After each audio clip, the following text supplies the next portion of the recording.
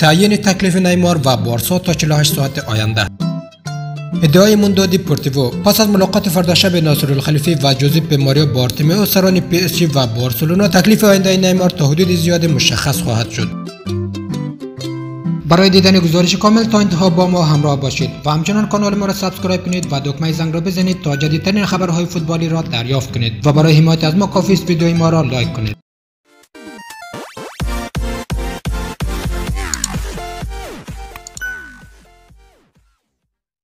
به نقل از موندو دیپورتیو، آینده نیمار ممکن است تا 48 ساعت آینده مشخص شود. پس از مذاکره اولیه دیروز نماینده های بارسا و پی اس جی برای نیمار که البته بی نتیجه ماند، حالا همه منتظر ملاقات رؤسای دو باشگاه در شهر لیورپول هستند.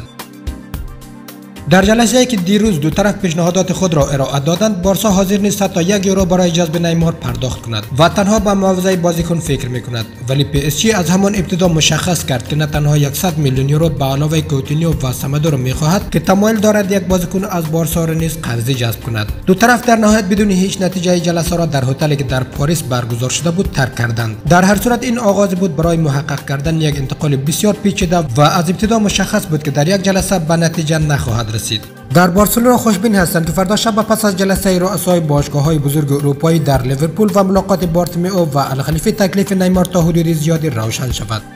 همچنان حالا همه منتظر حرکت رئال مادرید هستند. پس از مذاکره دیروز بارسا و پی اس جی باید دید واکنش فلورنتینو پرز رئیس رئال که رابطه دوستانه بسیار خوبی با الخلیفی دارد چگونه خواهد بود و او چه پیشنهادی برای جذب نیمار خواهد داد.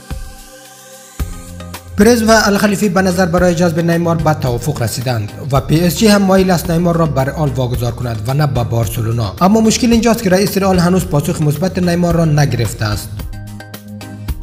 ستاره برزیلی نه حاضر است علنا اعلام کند که فقط به بارسا فکر میکند و نه به رئال پاسخ مثبت داده است. او این روزها منتظر تحرکات بارسا و رئال نشسته و در نهایت اگر بارسا نتواند رضایت پی اس جی را بگیرد، آنگاه مشکلی برای پیوستن به رئال نخواهد داشت. به نظر میرسد سران رئال هم در انتظار نتیجه جلسه الخلیفی و بارتومئو نشستند. تحت هر شرایطی تا 48 ساعت آینده و پس از ملاقات بارتومئو و الخلیفی مشخص خواهد شد که کدام تیم برای جذب نیمار دستی بالا را خواهد داشت. الکلاسیکویی که بین بارتومئو و پرز برگزار شده است نتیجه بسیار کور و نامشخصی دارد. لطفا نظرات خود را با ما شریک سازید. کدام یک از این رؤسا و دشمنان قدیمی پیروز این میدان خواهد شد؟ سپاس از شما دوستان عزیز که تا انتها با ما همراه بودید. لطفا برای حمایت از ما ویدیوی ما را لایک کنید و همچنان برای دریافت ویدیوهای بیشتر سابسکرایب کنید. شاد و خرم باشید.